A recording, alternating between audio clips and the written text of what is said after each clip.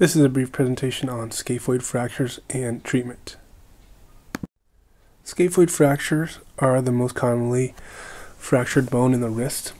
Injury occurs from a fall on an outstretched hand during a mechanical fall or sports activity. Wrist hyperextension forces the scaphoid against the rim of the distal radius. Usually patients present with wrist pain and palpation over the anatomical snuff box. Scaphoid fracture at the waist or at the midpoint are the most common, and there is a high rate of non-union avascular necrosis, 10% or greater. Here's an x-ray of a scaphoid fracture. You can see it's a displaced waist fracture with an obvious fracture line. Scaphoid vascular anatomy is very essential to consider when treating the fracture. You can see from this image here, there's a dorsal carpal or superficial palmar branch of the radial artery that goes from distal to proximal. Essentially, the blood vessel goes over the scaphoid to the very end of it and then flows retrograde or backwards. Therefore, fractures at the end of the bone have a higher healing rate versus fractures at the proximal pole.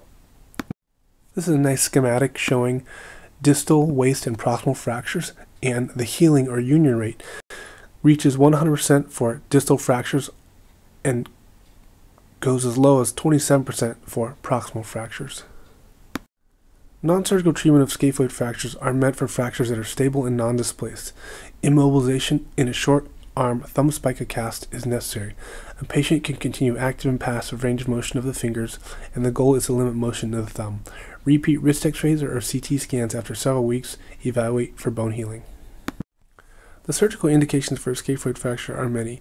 Proximal pole scaphoid fractures more likely to need surgery. Any scaphoid fracture with greater than 1 millimeter of displacement usually requires surgery.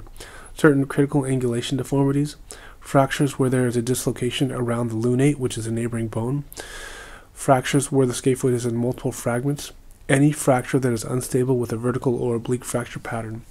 Surgery is achieved typically with a percutaneous pin or a compression screw fixation.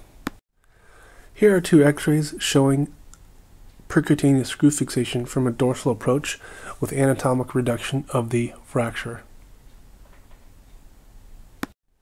This is a lateral view showing excellent reduction of the fracture with the compression screw down the center of the fracture.